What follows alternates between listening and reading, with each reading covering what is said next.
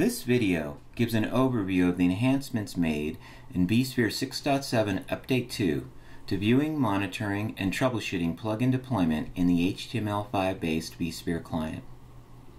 Prior to vSphere 6.7 Update 2, deploying plugins was not always a straightforward, easy-to-follow process, and troubleshooting plugin deployment was difficult.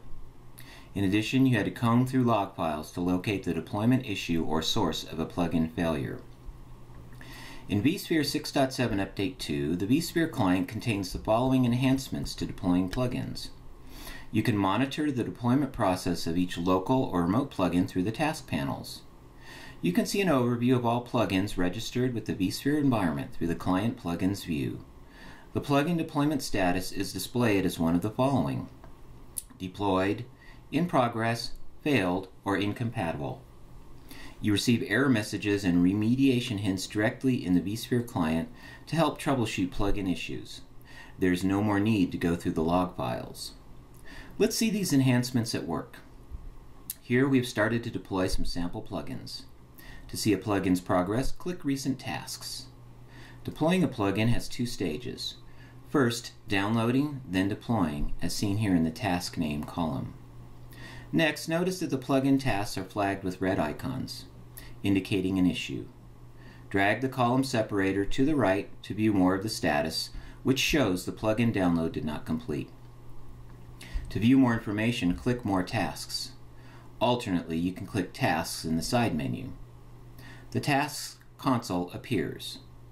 Click one of the plugin tasks and an information message appears below. For example, this message indicates the plugin type is incompatible.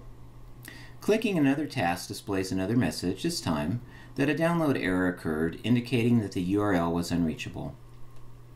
Armed with this information, you can determine the cause of the problem and resolve it. To get more information about plugins, navigate to the Client Plugins pane under Administration. You can view the plugin name, vendor, version, and so on.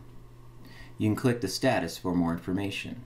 For example, clicking this failed status displays that the plugin download over an unsecure connection was blocked. Likewise, clicking this incompatible status displays that this plugin is blacklisted.